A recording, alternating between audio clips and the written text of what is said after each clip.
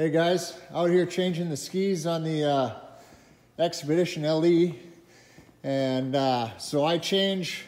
I'll bring that other ski up here.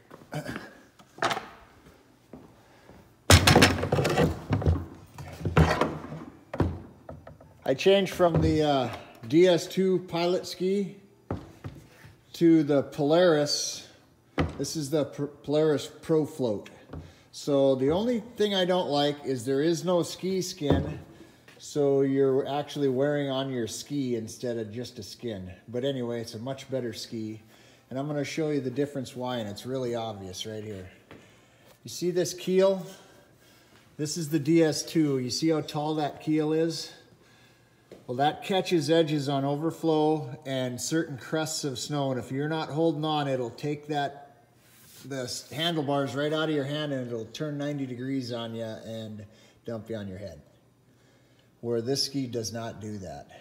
And in certain conditions like just powder and stuff like that, you never really notice it, but when you get into that crust or overflow like I ride all the time, then it's a pretty big deal. So I do that on all mine and really enjoy it. So I put the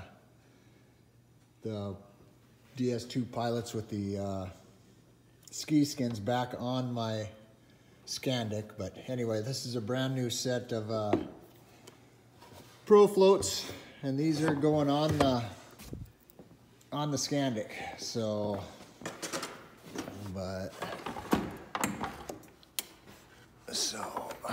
didn't go out this weekend. I'm gonna head back out tomorrow on the line, and so building some coyote snares